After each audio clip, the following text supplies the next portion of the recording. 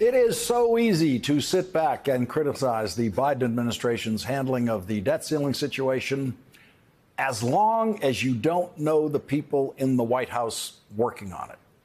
I have publicly speculated about what the White House should do myself, but never confidently. I've gone back and forth on whether the president should use the authority implicitly granted to him in the 14th Amendment of the Constitution to simply ignore the debt ceiling legislated by Congress when it conflicts with the constitutional mandate to pay our debts. Here's my latest bright idea that I offered on Friday on Molly Jong-Fast's podcast, Fast Politics. I would say if you were going to use the 14th Amendment power, the power that people believe resides there, I would have announced it a while ago. I might have even announced it in the State of the Union address and just say the debt ceiling as currently legislated will intersect, with the debt at some point later this year. And I want this Congress to know that absolutely under no circumstances will we default on the debt, because I will, if Congress does nothing, I will take the action, executive action necessary to authorize the extension of additional debt. And then your no negotiation position, I think, my guess is, becomes even stronger, because you're saying to them, look, I don't care if you don't legislate anything. And you're saying it to them 6 months ahead of time. I think there's a chance it would have changed the dynamics of this. And the other thing about it that makes it the kind of thing you do want to say 6 months ahead of time is there are market issues with it. When you say we're going to continue to extend the debt and expand the debt, even though we've crossed the line, the number that's in the debt ceiling, the buyers of that new debt, right? The buyers of the new Treasury bonds that would be sold under that condition would rightfully demand a higher interest rate, because this debt is being issued under a condition we've never seen, except back before there was ever a debt ceiling, which is like, it's only been around for less than 100 years. That was Friday. This morning, I changed my mind again because of one thing that guides my thinking about this that I know does not guide the thinking of any other public commentators on the debt ceiling. And that thing is that I know that I am not smarter about this than Steve Ricchetti. And I know that I am not smarter about this than Joe Biden. I know that for an absolute fact in a way that White House reporters can never know it. Because when I worked on the Senate Finance Committee, which has jurisdiction over the debt ceiling, I was working with Steve Ricchetti almost every day, because he was then working in the White House for President Clinton. And I was constantly in Senate legislative meetings and strategy meetings in those days that included the chairman of the Senate Judiciary Committee at the time, Joe Biden. Jay Carney was a White House correspondent then for Time magazine. And Jay Carney thought that he knew President Clinton. Jay Carney thought that he knew President George W. Bush when he covered him in the White House. And those presidents knew Jay Carney's name, and he really thought he knew them.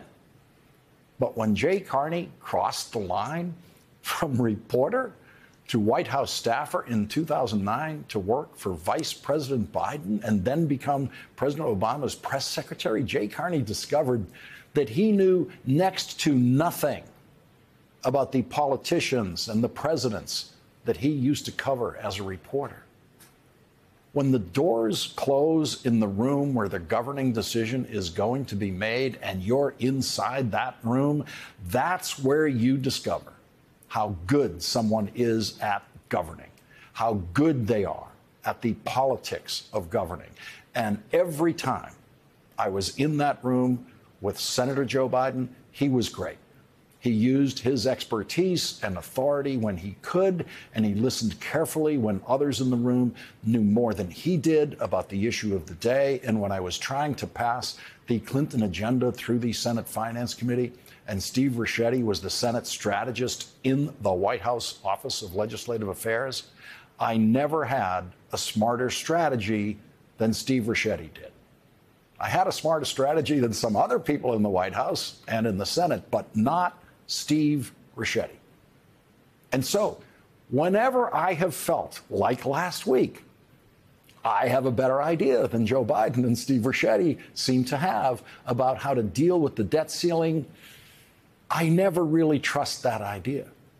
I said on that podcast on Friday, in the end, we may all agree that Joe Biden handled the debt ceiling situation perfectly. It might turn out that way. Here's my new theory about why that just might be true. And it is only a theory, and let's not be surprised if I change my mind about this tomorrow.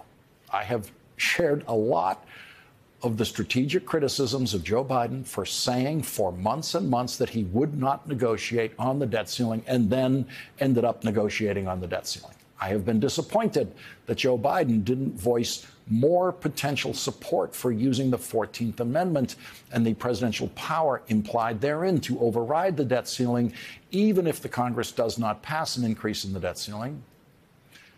But here's what I came up with this morning when I assigned myself the task of thinking through the debt ceiling situation on the assumption that Joe Biden and Steve Ricchetti, who is the president's most experienced negotiator on the debt ceiling, know exactly what they're doing, and they're doing it for good reason. So with that as my guide, I noticed that Joe Biden insisted for months that he was not going to negotiate on the debt ceiling, but he would be willing to engage in the normal budget negotiations with Congress that he has to participate in every year. Now Joe Biden is engaged in a negotiation over the debt ceiling and the budget at the same time. And Kevin McCarthy is calling that a victory. Just the negotiation, he's calling a victory.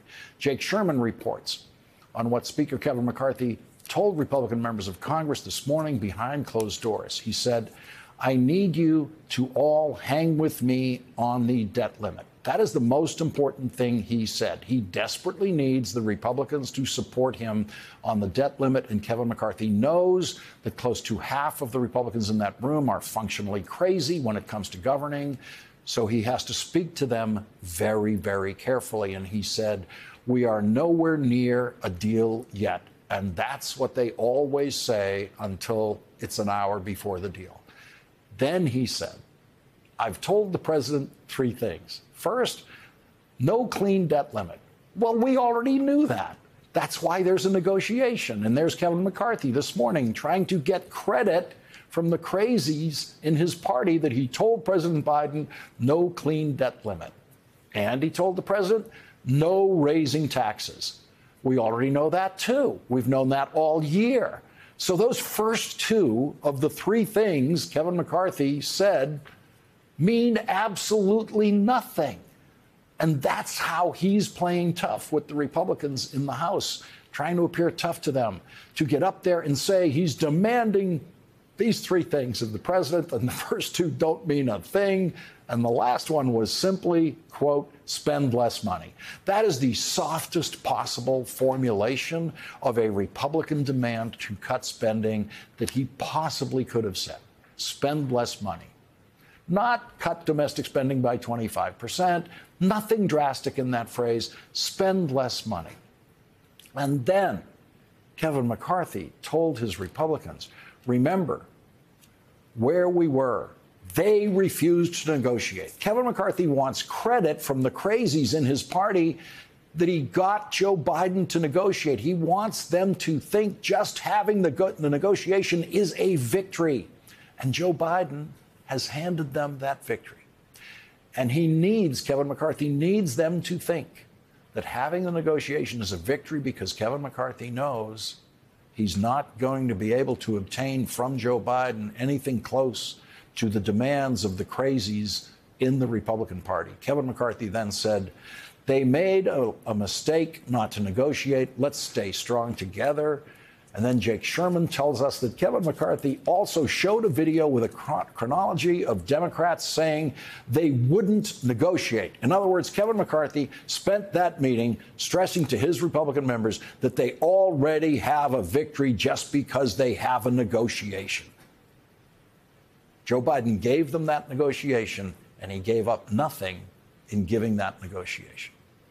Later today, Kevin McCarthy was asked what he was willing to give up in the negotiation, and he said, we are going to raise the debt ceiling. In other words, raising the debt ceiling is a concession to the Democrats in Kevin McCarthy's view, which is, of course, ridiculous, and Kevin McCarthy knows it. But he does have enough Republican members of the House of Representatives who understand that raising the debt ceiling is necessary. But those same Republicans have been willing in the past to shut down the government completely over budget negotiations, and surely would be willing to have another government shut down in October of this year over budget negotiations when the new fiscal year begins.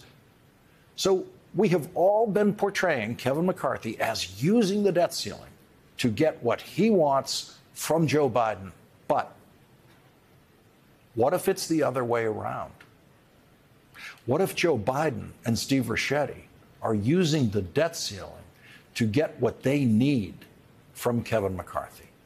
It is very clear that Kevin McCarthy and most Republicans in the House of Representatives are afraid of defaulting on the debt. They do not want that to happen. They recognize that it could be economically catastrophic, and they could be blamed for the catastrophe. And remember, none of the House Republicans will feel that way in September, as the fiscal year is ending and the government is going to have to shut down if they don't pass a new budget. They won't worry about that because they've all done that before. They've all happily forced the government to shut down, and they didn't lose elections over that. No Republican will ever lose their seat over shutting down the government. They know that after a government shutdown, everyone is pretty much made whole. Any federal workers who weren't paid during the shutdown get their back pay, and it's all forgotten very quickly. Not so with the debt ceiling. Kevin McCarthy knows that defaulting on the debt could destroy him. And so Joe Biden has the debt ceiling to force Kevin McCarthy into a negotiation over budget issues that could head off any possible government shutdown later this year. And if Joe Biden can make that work, then that is a much better outcome than using the 14th Amendment and simply declaring the debt ceiling null and void and engaging in some kind of court battle for at least the rest of the year over any of the debt issued through presidential power instead of congressional power. And in September, President Biden, even if he did that with the 14th Amendment, would still face the possibility of a government shutdown over budget issues. What if President Biden can solve both of those problems now, using the leverage of the debt ceiling against Kevin McCarthy? And yes, it would involve some kind of spending cuts because the Republicans do control the House of Representatives. And at no time in our history has a president and a Senate controlled by the other party been able to force the House of Representatives to do what they want them to do. There must be compromise with the Republicans eventually in the House of Representatives with the budget, on budget issues. And Joe Biden has leverage in that kind of compromise now with the debt ceiling that he will not have in September. It is entirely possible that if I were working in the White House tonight as Steve Ricchetti's assistant, I would believe that the president has full constitutional authority through the 14th Amendment to ignore and override the debt ceiling when it comes into conflict with paying our debt. And at the same time, I could be advising the president to not use that power and instead use the debt ceiling to force Kevin McCarthy into a much more pressurized version of a budget negotiation and a budget agreement, one in which Kevin McCarthy actually is able to proclaim to his Republican members of the House that just getting Joe Biden to negotiate is a victory in and of itself. That's it. That's my theory of the case, working on the assumption and the fact that Joe Biden and Steve Ricchetti are smarter than I am about the debt ceiling. Make a deal on some spending cuts with Republicans now, using the debt ceiling as leverage against Kevin McCarthy in the same way that Kevin McCarthy thinks he is using the debt ceiling as leverage against Joe Biden, and use that agreement to try to avoid a budget negotiation in September in which Joe Biden will have much less leverage. What you have just heard is guesswork, but so is everything else you have heard from everyone who has not ever been in the room in debt ceiling negotiations.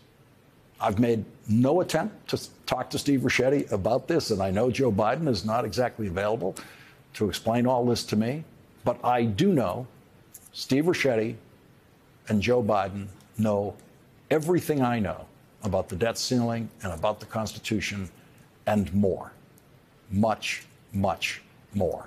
And I know they are the most experienced negotiators in the history of Democrats in the White House in debt ceiling and budget negotiations.